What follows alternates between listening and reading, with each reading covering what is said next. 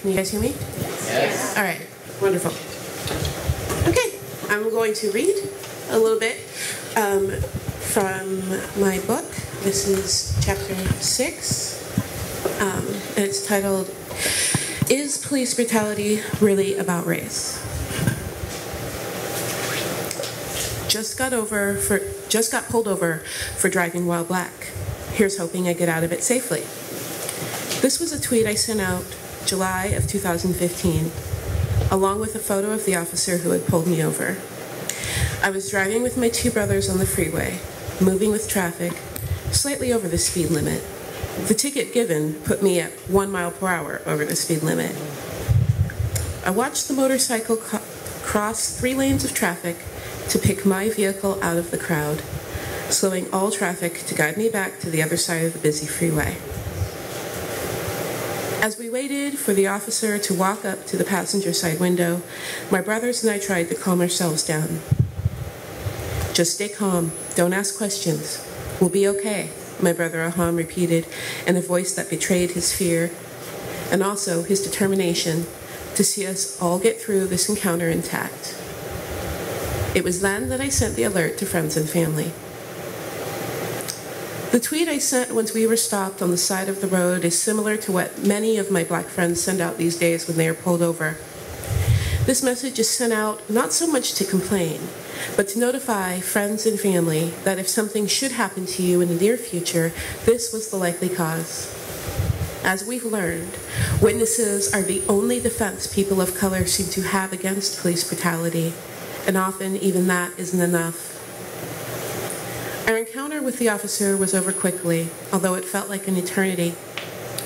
He was brusque and professional, while we silently sat in fear, watching our hands to make sure they didn't betray us with any sudden movements, any threatening gestures. Aham's hand shook as he opened my glove compartment to get my vehicle registration, slowly and clearly telling the officer, "I'm reaching into the glove compartment now," and waiting for the officer's nod before moving. Watching my brother carefully reach for the glove compartment, I was reminded of one time when I was pulled over at 16. I quickly reached for the glove compartment when asked for license and registration, and the officer's hand immediately went to his gun as he yelled, "Stop!" As I sat there frozen in fear, he proceeded to lecture me to never reach for anything in front of a cop without saying what I was doing first. "That's a good way to get yourself shot, young lady," he said to me. Then he nodded and took his hand off his gun, satisfied with the favor he had done me by not shooting a 16-year-old girl for reaching for her identification. But this officer did not shout or reach for his gun. He simply wrote out my ticket and then drove off. When the officer was gone, we sat for a moment and collected ourselves. We looked at each other, grateful that we were all okay. I sent out a quick tweet letting everyone know that we were okay, and then I started driving again, dreading the rest of the long trip that moments earlier we had been looking forward to, and driving slowly enough to anger everyone else on the road. When I got home, I had dozens of messages waiting for me from friends and community members, voicing concern at my first tweet and relief at my second. Many of those messages came from other black people who related to the fear behind my initial tweet and shared their own stories of their DWBs. But there were plenty of other messages from people wondering why I had brought race into it at all. Why do you assume it's about race? You have no proof it was anything other than a specific traffic stop. Wouldn't it be better to just assume good intentions on behalf of the cop? How do you know it's about race? And the truth is, I didn't know it was about race, and I still don't. There's a very good chance that I just won that horrible lottery and my car with 3 black individuals was the one car to be pulled over out of pure luck. Maybe we're all just really unlucky as a race. And while I may have been pulled over due to the luck of the draw, the thing is, I can't ask why. The last time my brother asked a cop why he'd been pulled over, the cop leaned into the vehicle and asked ominously, "Are we going to have a problem here?" So he doesn't ask anymore. And after seeing what happened to Sandra Bland, I certainly don't ask either. If we don't know if each individual encounter with police officers is truly about race, and if we can't safely ask, why do we talk about police brutality like it is about race? At its core, police brutality is about power and corruption. Police brutality is about the intersection of fear and guns. Police brutality is about accountability. And the power and corruption that enable police brutality put all citizens of every race at risk. But it does not put us at risk equally. And the numbers bear that out. My fear as a black driver is real. The fact that black drivers are 23% more likely to be pulled over than white drivers, between 1.5 and 5 times more likely to be searched, while shown to be less likely than whites to turn up contraband in these searches, and more likely to be ticketed and arrested in those stops. This increase in stops, searches, and arrests also leads to a 3.5 to 4 times higher probability that black people will be killed by cops. This increase is the same for Native Americans interacting with police, a shamefully underreported statistic. Even when we aren't arrested or killed, we are still more likely to be abused and dehumanized in our stops. A 2016 review of a 13-month period showed that Oakland police handcuffed 1,466 black people in non-arrest traffic stops, and only 72 white people. And a 2016 study by the Center for Policing Equity found that blacks were almost 4 times more likely to be the subject of force from police, including force by hand, such as hitting and choking, pepper spray, taser, and gun, than white people. So maybe that time I got pulled over wasn't about race. Maybe the time I'd been pulled over before that wasn't about race.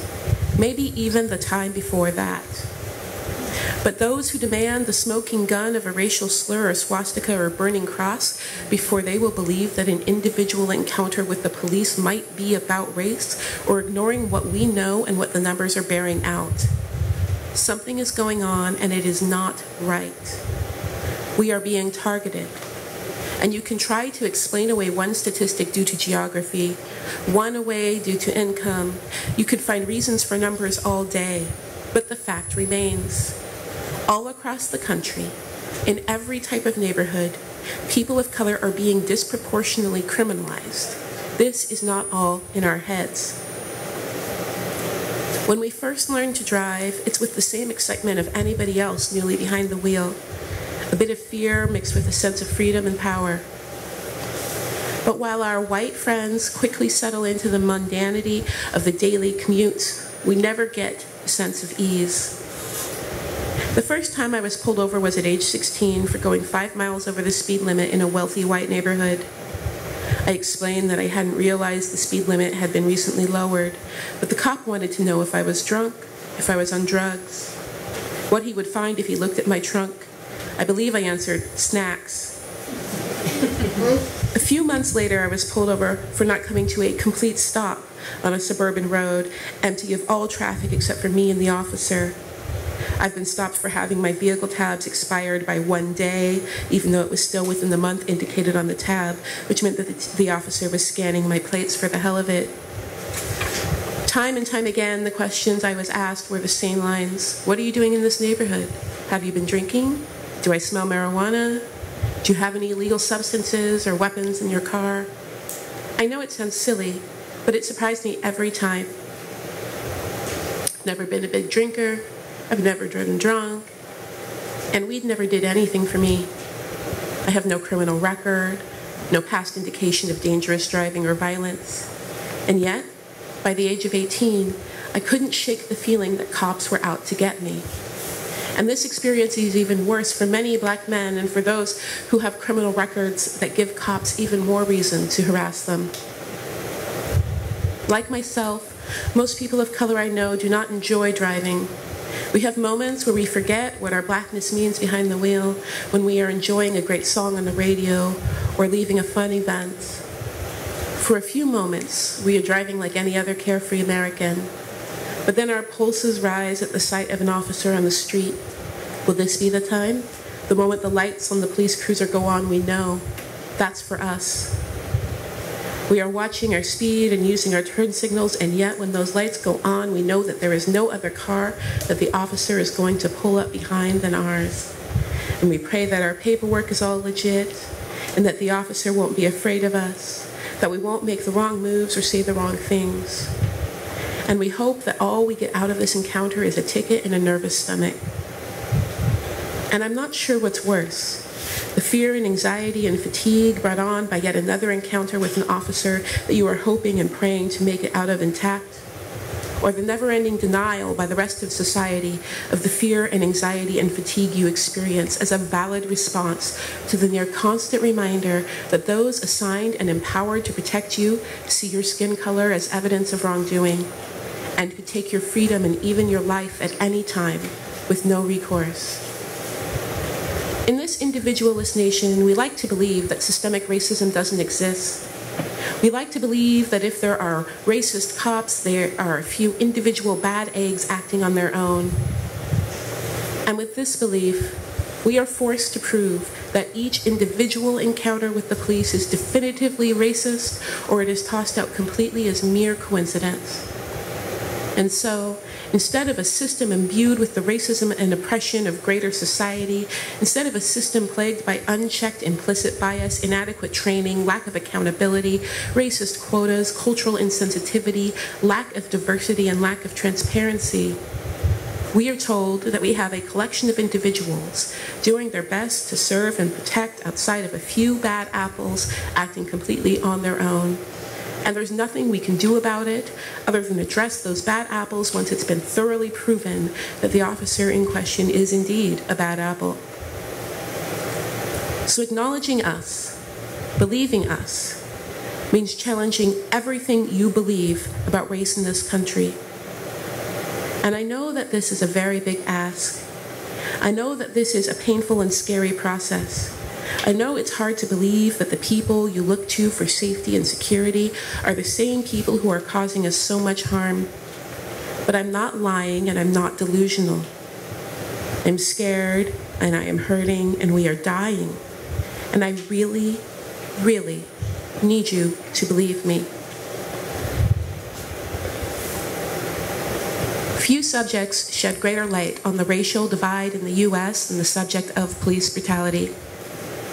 Gallup's polls of white and black Americans on their opinions of police in the U.S. show that more than double the percentage of white versus blacks have confidence in police or view them as honest and ethical. And whites are twice as likely as blacks to believe that police treat racial minorities fairly. But this same racial disparity in our feelings about the police is matched by disparities in our encounters with police. As described earlier in this chapter, people of color are more likely to be stopped by police, arrested by police, assaulted by police, and killed by police. When we look at the difference in opinion towards confidence in our police force, along with the difference in experiences with our police force, it's easy to wonder how it's possible that we all live in the same country. If we want to understand how experiences and sentiment between police and communities of different races could be so different, we must first understand the historical relationship between police forces and communities of color. There has not been a time in American history where our police force has not had a contentious and often violent relationship with communities of color. Our police forces were born from night patrols who had the principal task of controlling black and native populations in New England, and slave patrols who had the principal task of catching escaped slaves and sending them back to slave masters.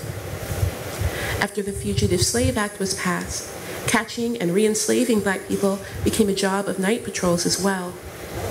And that job was continued on after the night patrols were turned into the country's first police forces.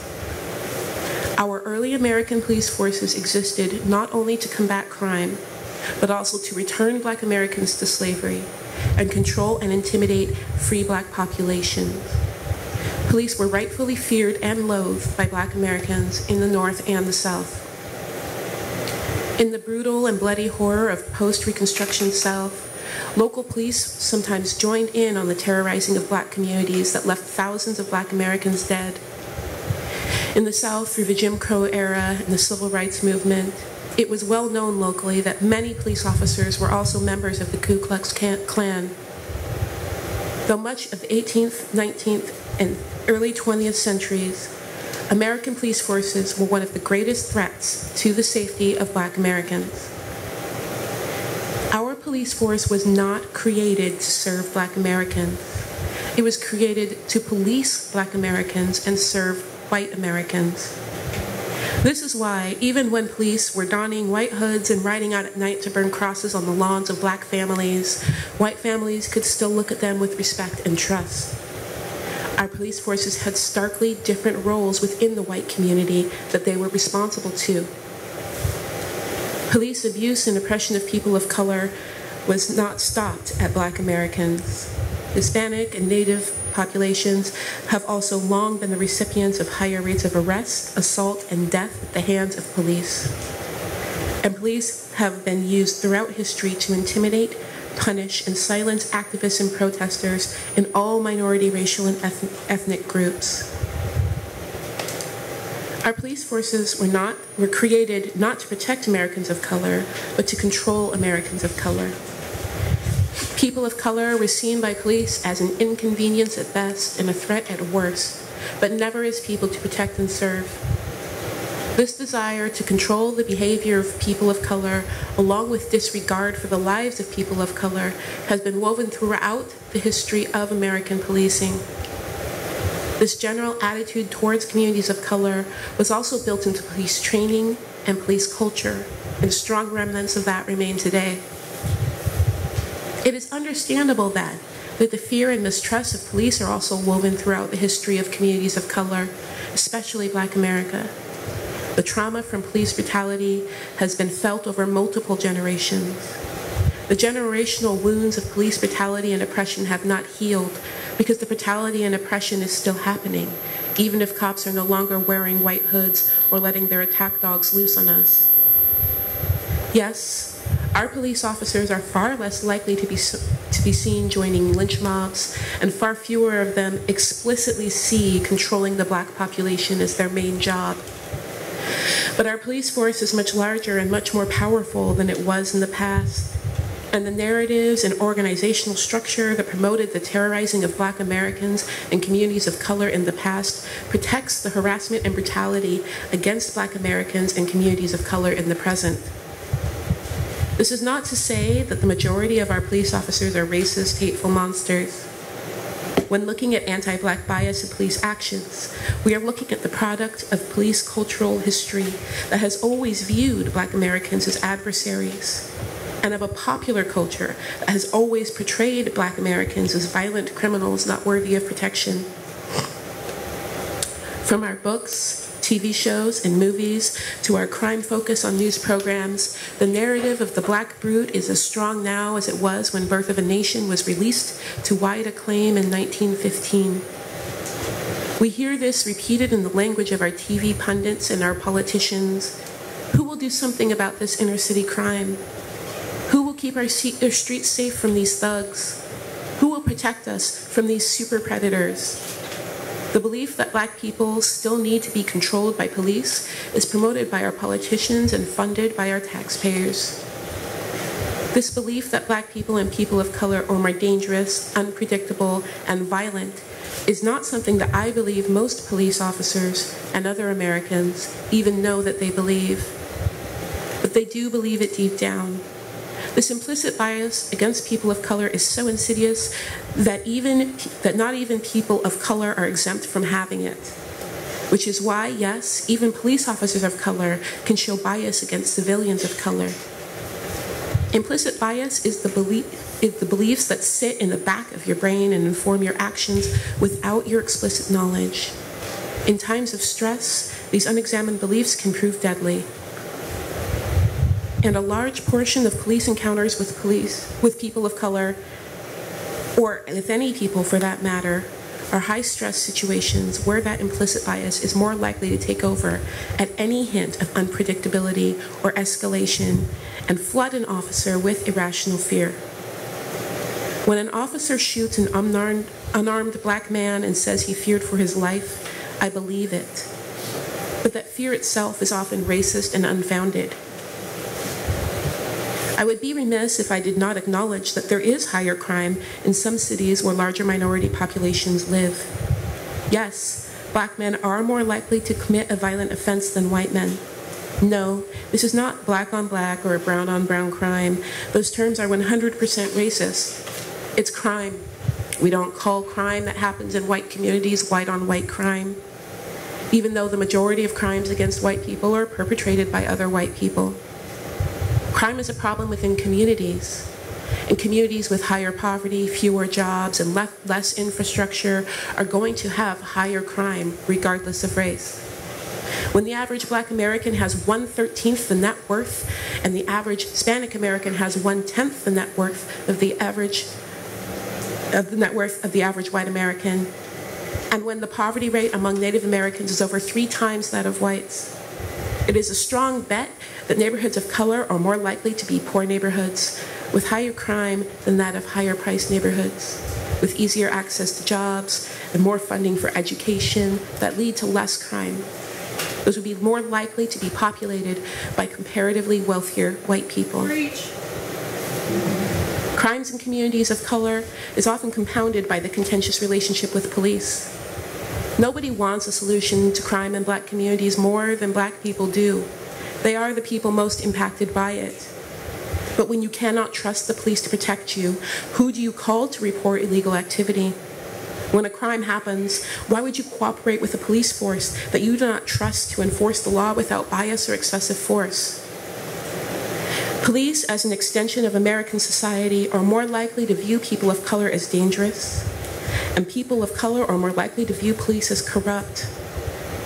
This may seem on the surface as simple as miscommunication, old grudges that just need to be let go. This is often how it is discussed by the media and our politicians. If only we could just come together, we'd see that we are all good people. But these simple platitudes ignore the power dynamic at play in people of color's interaction with police.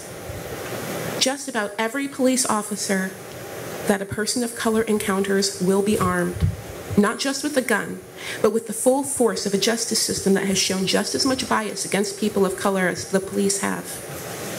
And if someone is going to be harmed or killed in a police encounter, the numbers show that it most likely is going to be the civilian, not the police.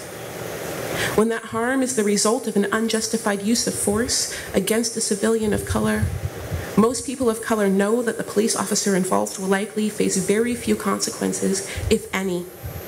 Police officers know this too. This is known in every encounter with police, every traffic stop, every domestic violence call, every welfare call. People of color do need and desperately want an effective police force to help keep their communities safe. And in order for a police force to be effective, it has to earn the trust of its people. But to those who only scratch the surface, to those who do not investigate their simplistic opinions about the root cause of crime in inner cities and the animosity between police forces and communities of color, the answer is simply more policing. But what we need is different policing. Policing not steeped from root to flower in the need to control people of color.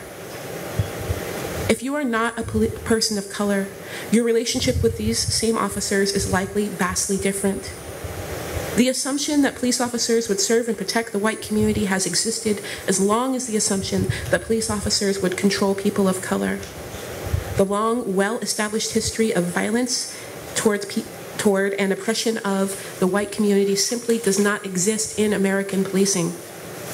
This does not mean that white Americans were never the subject to abuse by police, not at all.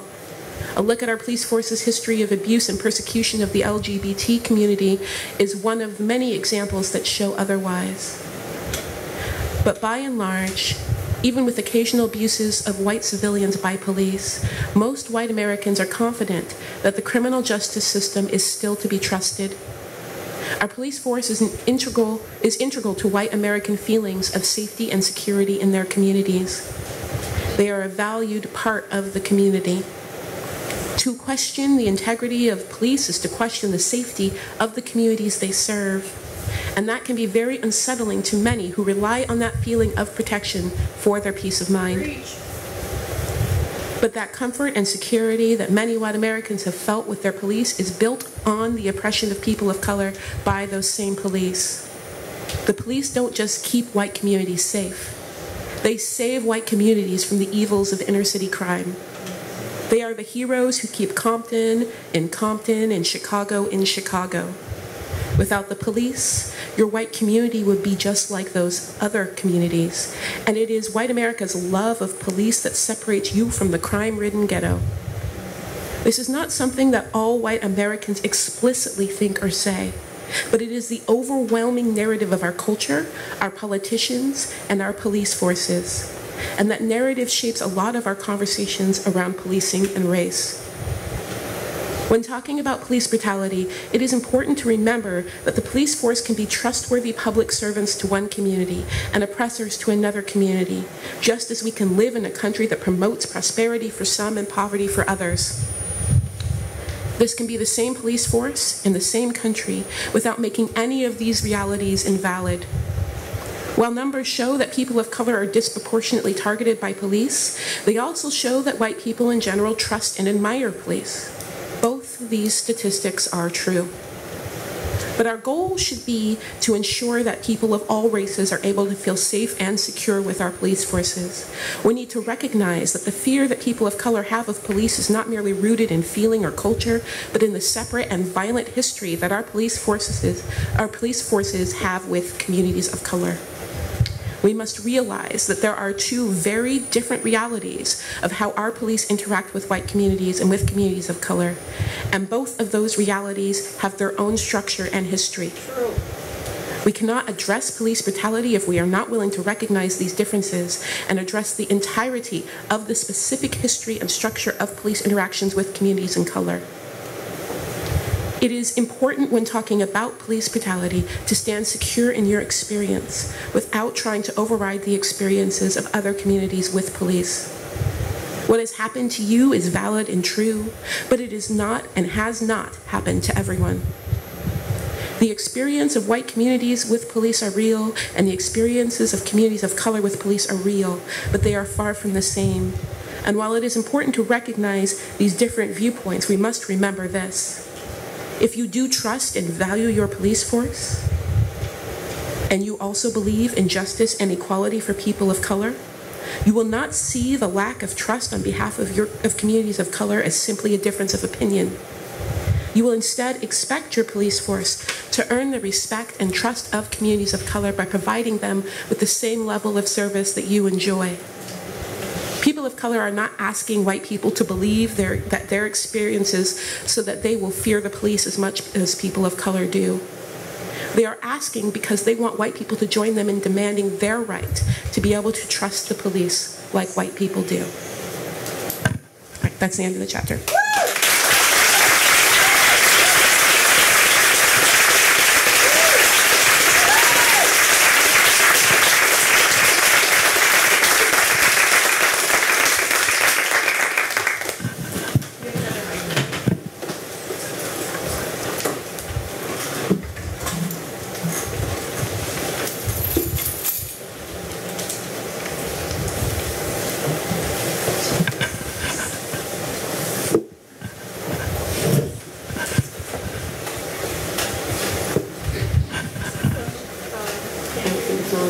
We're working on it. We'll get there. Technical difficulties, folks. Sorry. This is good, Trent. Hello. Yeah. Okay. You good? Thank you. What's your number, Beth? Please talk into it, madam. Yes. A little louder. Are we good? Good to go? Okay. Thank y'all. Is that good? All right. We just don't want the feedback. So, thanks, everybody. Oh, well, thank you first for the reading. I personally, I think, learned the most from that chapter, and I really do appreciate that, so thank you. Thank you. So I'm just going to jump right in and get some questions going for you. The first thing I was curious about, you share a lot of very personal information about your life experiences in this book, and I was just wondering how, I guess, kind of like the transition between it being your personal life and it becoming more of a public life was for you, and maybe considerations you had to make for your self-care routine. Yeah, self-care is not a thing I have. I don't know. It's not a thing. It's not a thing I have. I was talking about this actually in my book opening, and it was funny because Melissa Harris Perry was here, and then she rushed backstage just to tell me that it only gets worse. She was like, girl, I know you gotta go, but I just wanted to let you know, like, I'm a decade older than you, and it is even worse. You never have self-care. Like, maybe you'll get a cup of tea once a month. That's about it. And then she left.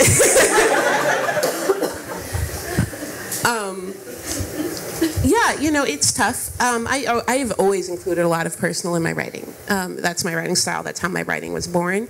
The book was in particularly tough, though, because oftentimes I think people think the majority of my writing is tougher than it is. I do include a lot of deeply personal things in my essays, but usually those are things I've come to peace with. I have to be able to, in order to know what to learn from it, what to get out of it, and what would, you know, communicate well. It doesn't mean it's easy, but I'm at least at a point where it's not unhealthy. You know, I have the framework. I'm not in it at the moment. But for the book, the chapters I had to include in service of the book, and that meant oftentimes that, like, when I was looking through my past and my life to find anecdote for the chapters, the anecdote would be something I hadn't thought of in 20 years and was not at all, you know, in any way made any peace with, you know. So there were times where it was incredibly difficult, and it was just kind of a really plodding effort. You know, I would get through one anecdote and then just fall asleep, you know, and then the next day I would, you know, look at it and be like, oh, I can't handle that, and I would do, you know, more research, and I just kind of had to push through. You know, I couldn't cut a chapter because the anecdote wasn't something I was ready to talk about yet. It all had to be included, and so it was a long process, and it was at times really, really painful and very exhausting. But I'm glad I did it. I'm glad I was able to push through with the anecdotes I had, because I knew that they were things that I thought people would, if not directly relate to, at least would give a clear picture of some of the ways in which these things impact us in our day-to-day lives. So, yeah, I mean, I did, you know, I guess there was a period of time where I also had health issues while I was working on this, and then I, like, had one of those, like, day spa memberships, and I would go in the middle of the day, and it was so funny because, you know, I work from home and my kids, so when my kids are at school would be the best time, and so in the middle of the day I would go for like an hour and be like, I'm gonna go sit in this hot tub. But I wasn't the only struggling person with that idea. Like, if you go to a lady spa at 11 on a Wednesday, it's like the most relaxing depression session you've ever been to. Like, everyone's like, my therapist told me I had to do something. And we would just sit there, and I'd be like, hey, how's the job search? Not good, you know. But there's bubbles, so it was an interesting time. I actually ran into one of the women I used to see all the time, and we'd talk, and she was in this, like, long, hard process in her life, and so her therapist had told her she needed to go to the spa, and I was going to the spa because I was tired of crying, and I ran into her at the grocery store, and I didn't recognize her with any clothes on, and it was... So that was kind of my self-care for a while. And, you know, I put on a lot of makeup. That helps a lot. You can't think about anything if you want your makeup to turn out okay. You just have to focus on that, so you'll be like, oh, you know, the world sucks. Let me put on more mascara. And for a while, you're just trying not to stab yourself in the eye. And, you know, it's a good break. Well, thank you. Moving on, one thing I was curious about, do you think that the reclaiming of historically oppressive phraseology is more helpful or harmful to its community? I think that's going to be on the individual community members, whether or not. I don't think that there's any... I think we have to step away from the idea of collective action in minority communities as if, like, this shared burden of respectability. If it helps one person to be able to say nigga and then it doesn't help another person, let the person who it helps say it, the person who it doesn't don't. And none of that should reflect on us as a community, because it has nothing to do with communities outside of our own, what language we use in the community. So that'll be our discussion. And if your mom doesn't allow you to say it and it would be detriment to your health to say it, then don't say it. But outside of that, it should have absolutely no impact on how other communities treat us. We have the right to define our own language for ourselves.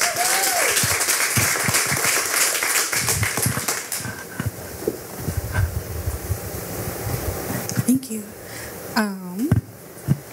Another thing I was interested in your style of writing in this book, and again dealing with your personal voice being included. I think that the way this was written, kind of like a big primer, you know, so you want to talk about race, here's how you're going to do it. What's the, I guess, importance of the personal voice being included, and how did you decide to weave that in through the work? Well, like I said, it's always been a part of my writing. It's kind of how I started writing. You know, I started writing not to be a writer at all. I started writing because I needed, like, the dudes in my cubicle next door to stop, you know, saying racist shit all the time. And so I was like, maybe they'll see this. This was before subtweeting was a thing. I might not have ever become a writer if subtweeting had come along earlier and I could just subtweet everyone. But so, of course it was personal, because my motives were personal, the people I was hoping to reach were personal. These things started, you know, as Facebook posts and like little blog posts and things like that. I'm really just hoping that the community around me, my local community, would hear. So, you know, my logic was, okay, maybe they just don't get that this happens to me, or they don't get that this impacts me.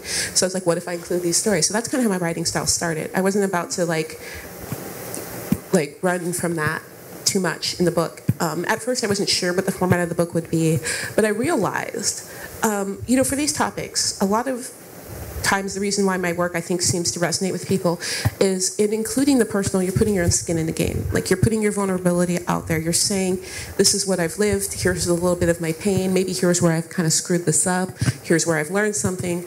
Because you're also asking your readers to do this, especially about these sensitive topics. You're asking them to maybe see themselves in not the greatest light when they're reading your work.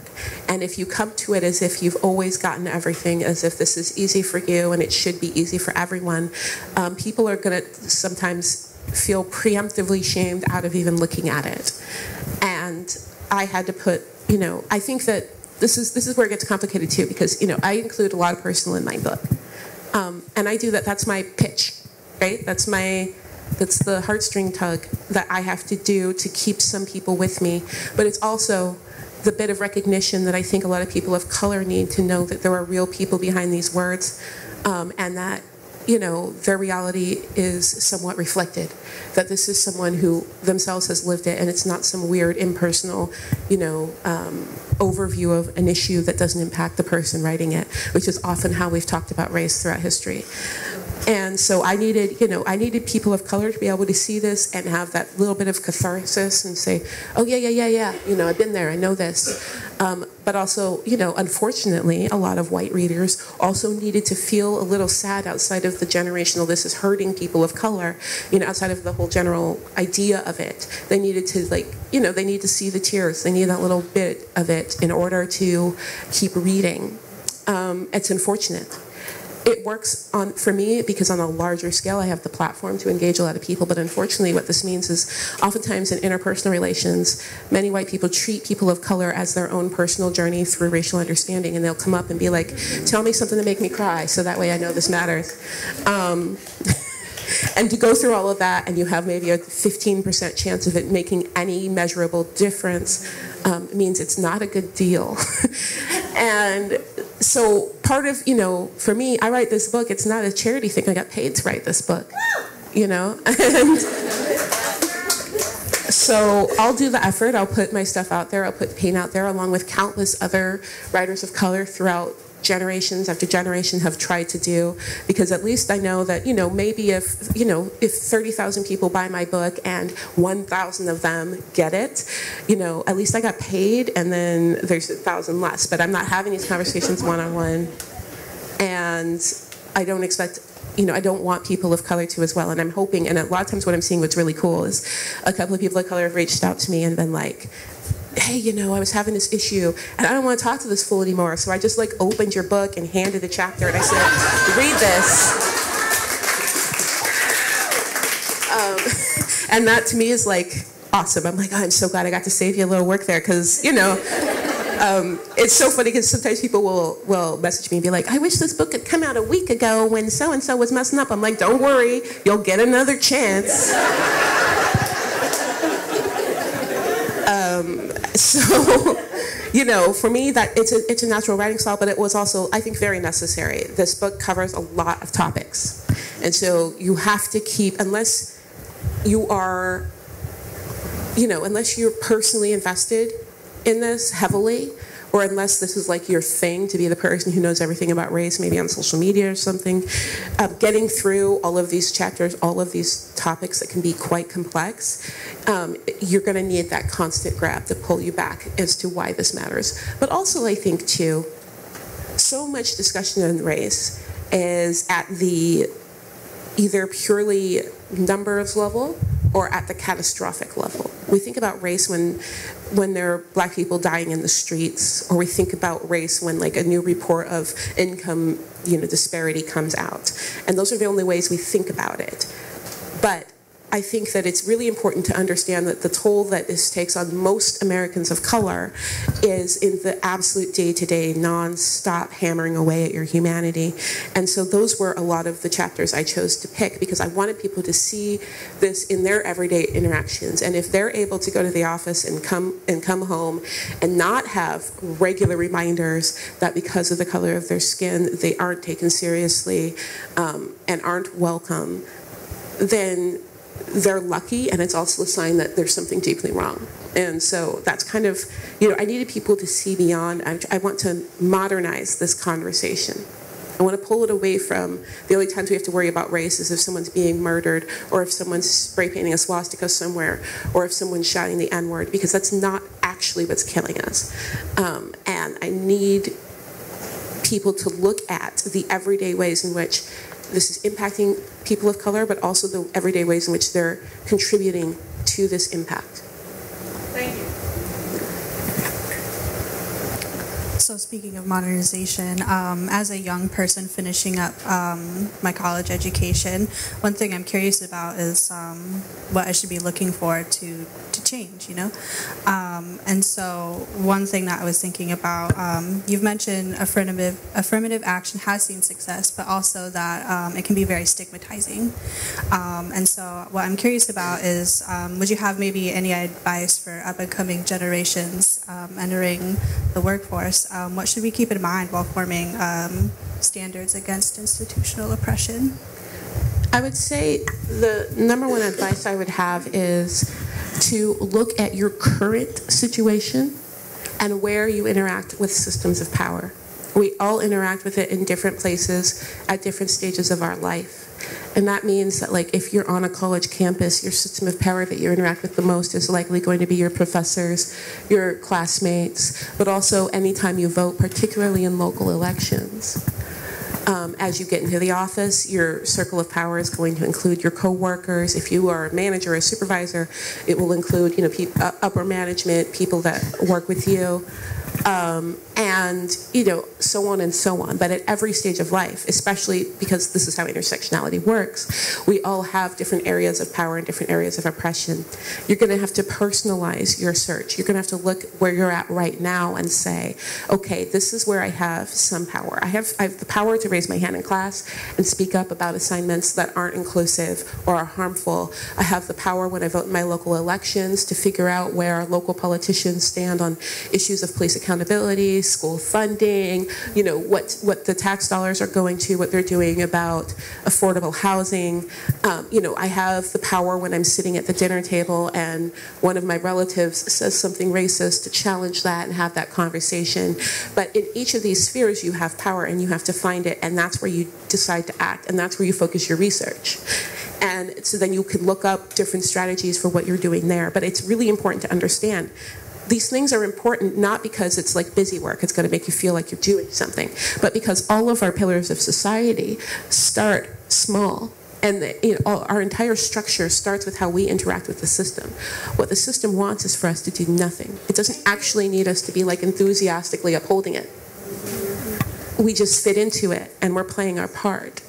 And that means you need to look at where you're interacting with the system and see what you can disrupt. It's important to remember that anywhere in your life where things are easy, is usually a symbol of power.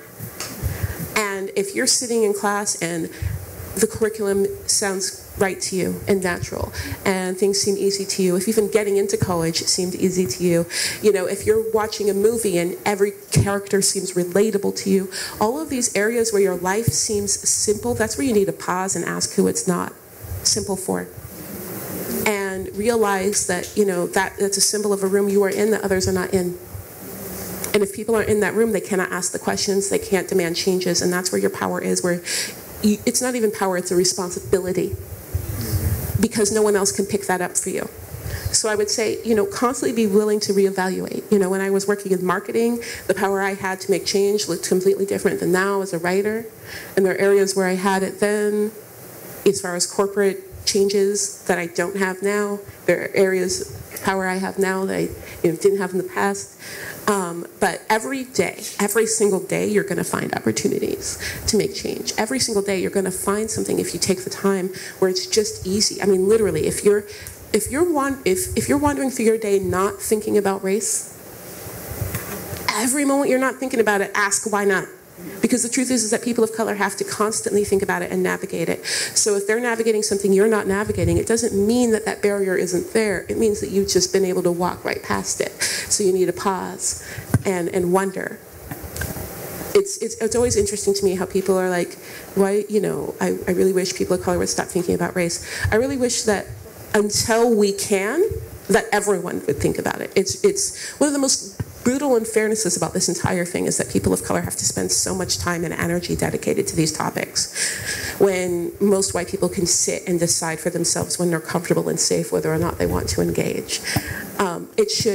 It's terrorizing us and brutalizing us, which means it should at very least make those who care uncomfortable all the time. And so just seek out those spots to become more uncomfortable and make everyone around you more uncomfortable. And it should work, but you have to be willing to constantly reevaluate that. A lot of times people will, say, oh, well, within my work I did this thing, I'm done, give me my prize. And then you're like, cool, but what about everything else, So constantly be willing to reevaluate. But, start with where you are. Start with one aspect of life where you're like, hey, I have access to some decision makers, or I am a decision maker, and then do your research what you can do most effectively there, and then move on. Thank you. Thank you very much.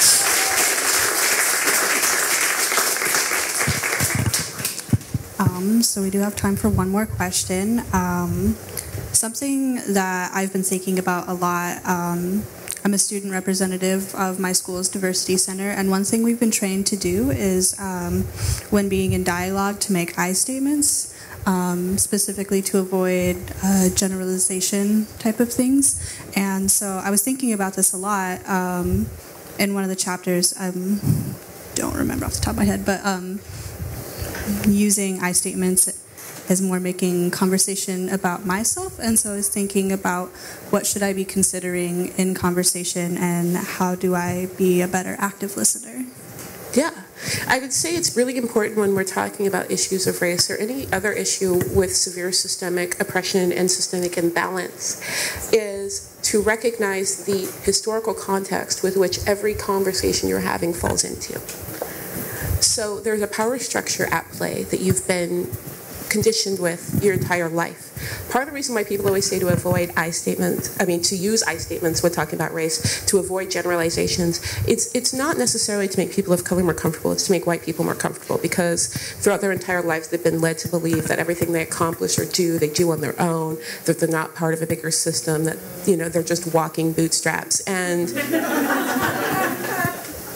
that needs to actually be directly challenged.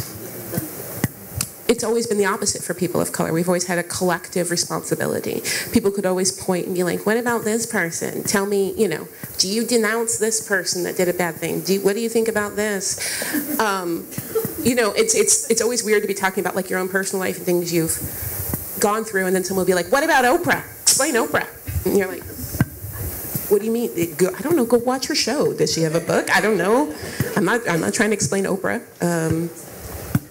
And that collective responsibility is a tool of oppression for us.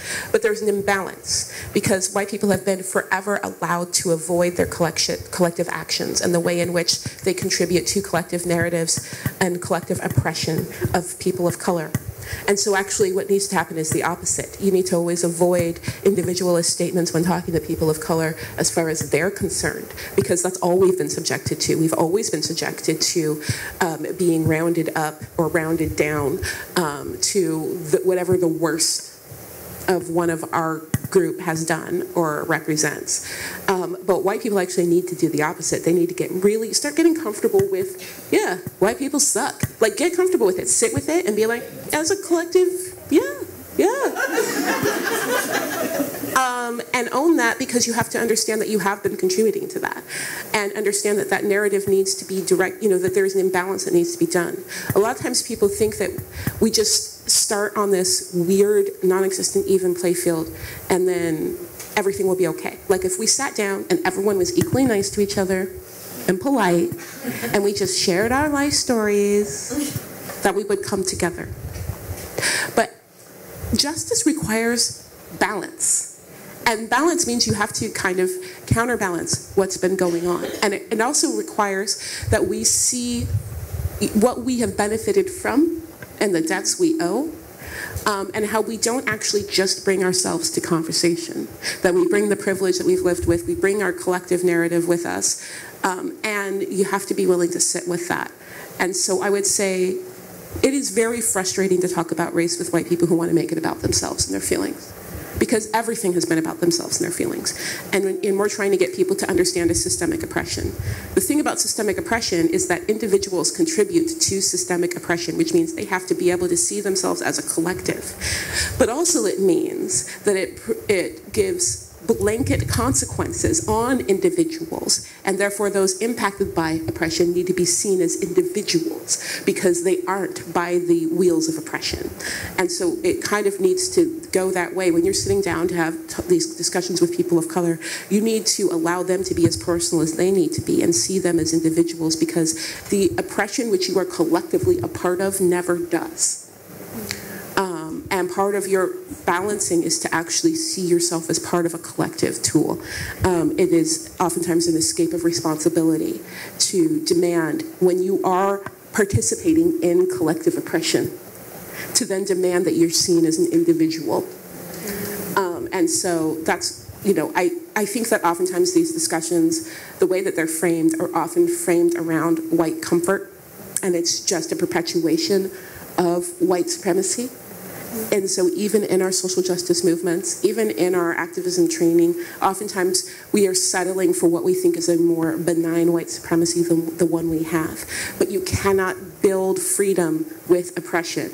That's not how it works. And you have to start with something completely free of it. And that means that every little step we take, we have to be examining for how we might be perpetuating racism and white supremacy. Thank you very much.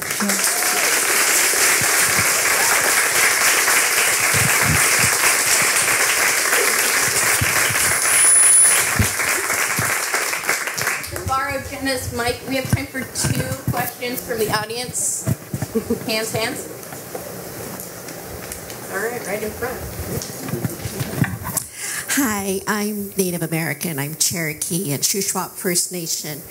And it can be very exhausting coping with racism. So how do you pick your battles? Like, as a Native woman, Halloween's a bad time because you have these Pocahontas costumes, and the costumes are that, Native women always wear these skin tight with their bosom falling out type short costumes, and that's supposed to be Native American.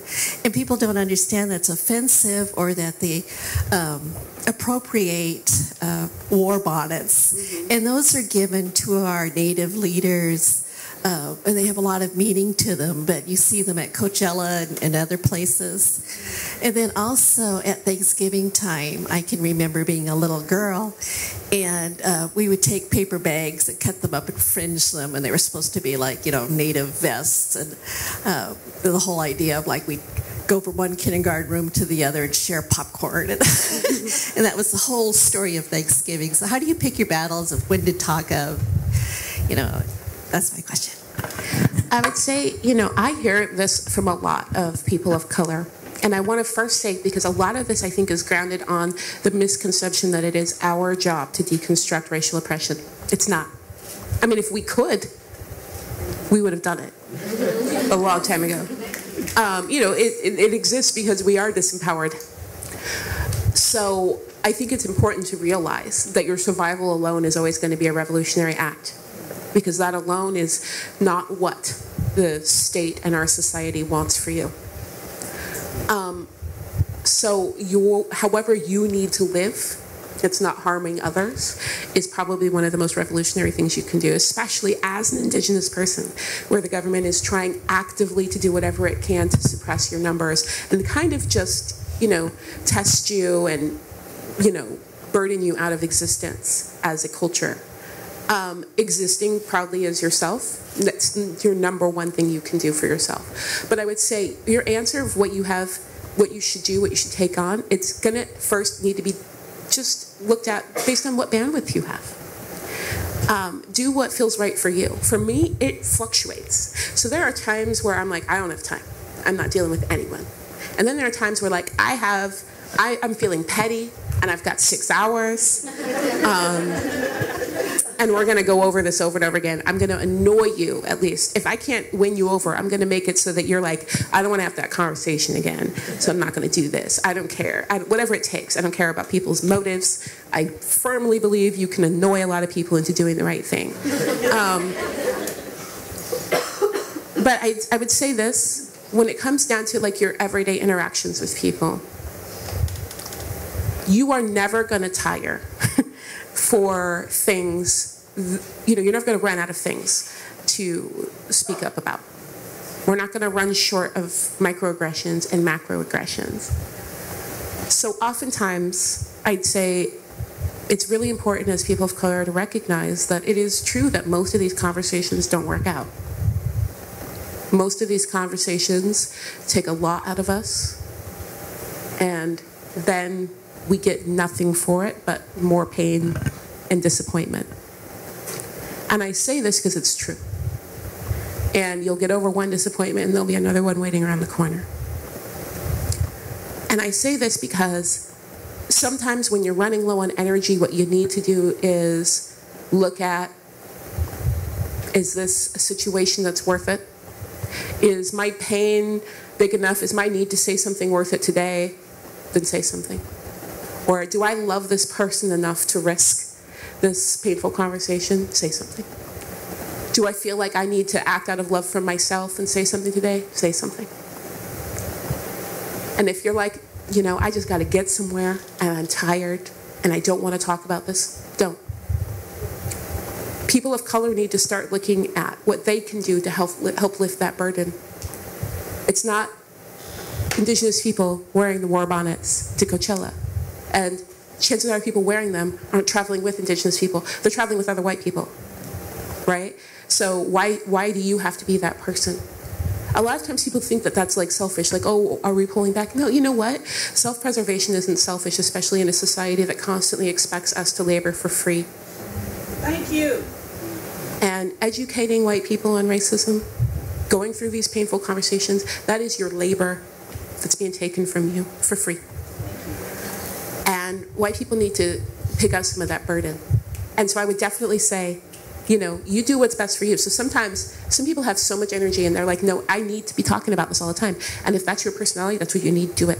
Just always know that you have the right to define for yourself what you pick up and take down, because we so rarely get to choose when to address race. And there will be so many times where you won't have the choice as to whether or not you're going to address it because the issue is so dire or so important that you have to. So know that you're still going to have to conserve energy for that. And then pick who's worth it.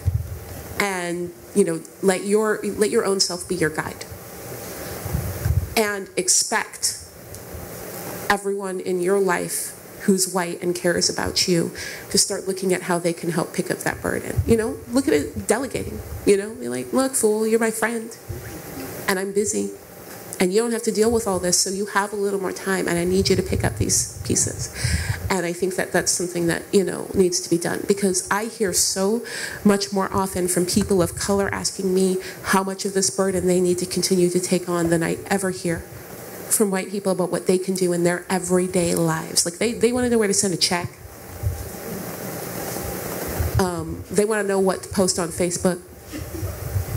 But they don't want to know how to talk to their mom. They don't want to know how to talk to their boss. They don't want to know how to get to city council meetings.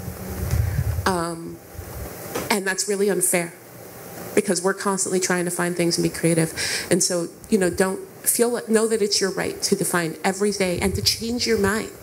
If you talk to one person one day about an issue and you don't feel like talking to them the next, fine. But, you know, I think we need to go a little easier on ourselves. Also, because the way intersectionality works, while we are being oppressed, there are also areas where we are oppressing others, and where things are easier for us because they are harder for others. And we will have to, if we truly believe in justice, be able to reserve a little of our time for seeking that out and doing that work. And there's really just so many hours in a day. So let some fools go and hope that a white person will pick them up. And then look at, you know, what you can do to fight ableism or make things safer for trans people of color. And look there where your power and your privilege can go elsewhere, because you're going to need energy for both. Thank you.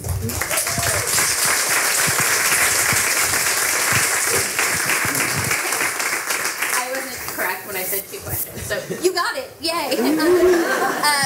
Jenna has one more question, and then we're going to move on to the signing. Close that. Thank you.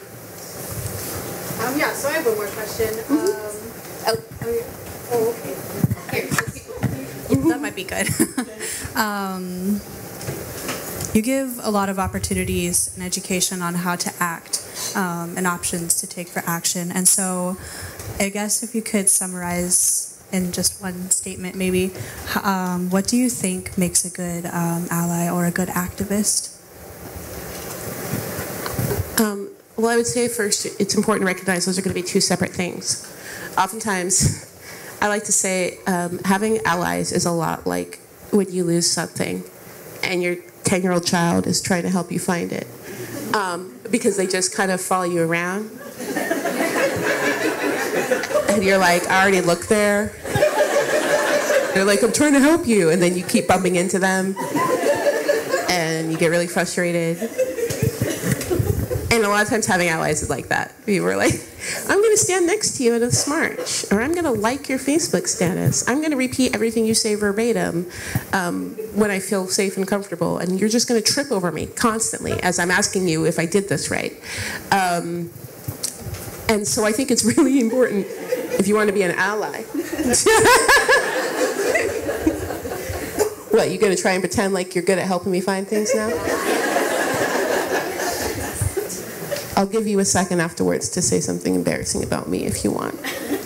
So get thinking while I finish this question. But not too embarrassing. I am your mom. All right, be creative. I think that, you know, it's important, first off, I think one of the most fundamental things that people can understand is knowing that they have vastly different roles in this, and that their role needs to be tailored to their privilege and their power. So stop, like, it's really frustrating to get messages from white people saying, I need, like, exact steps as to what I need to be doing right now. And I'm like, I don't, get your people. I didn't build this. I don't know what you talk about at brunch. You're gonna have to do a little of your own, you know, research and a little lived experience. You know, we have done all the work to identify the problem. We have done all the work to share why it's important and why it matters. We have done all the work to say what we need as far as the final outcomes for this. And you gotta do your work and realize where your particular role as an ally is. And realize what you need to do while not annoying people of color and not, you know, running into them all the time, what you need to do in the spaces that they don't have access to. And so I would definitely start looking, and it always amazes me at how reluctant white people are to actually look at white collective action around race and to look at white structures. They want to talk about race, but really what they want to do is they want to like sit and watch Black Panther and then just like imagine Wakanda into real life, but then they also want a ticket there, and they don't get how that whole concept works because they aren't invited. And they want to do all of that, but they don't want to sit there and be like, no, wait, what's this world we've created? What's the space we're in, this power structure that we're in? So I would love to see so much, I'm tired of like having to talk about how one white person feels in Black spaces and how one white person feels in looking at issues for people of color. And what I really want to know is what white people are learning collectively about what whiteness means in society and what they are contributing and what their culture and history actually is, so that they can start to deconstruct that and build something that they can actually really be proud of. And so I would say start there. Like I feel like y'all have way too much work to do to be bugging me all the time. And I don't, and I need that, I think that needs to be done. All right, so have you thought of something? We're out of time, buddy. This is your chance. Oh, yeah, so he's mimicking me. That's the thing I do. Yeah.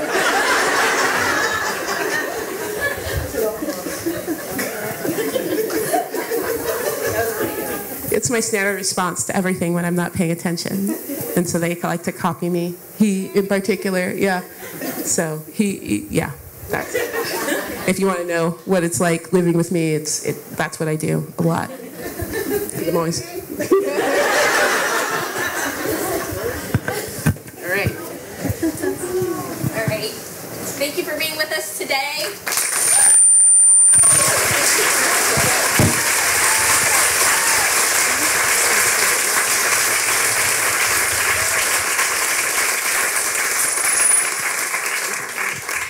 King's Book Society is selling in the hallway. We're going to start a signing line right over here. Thanks for coming back to Tacoma.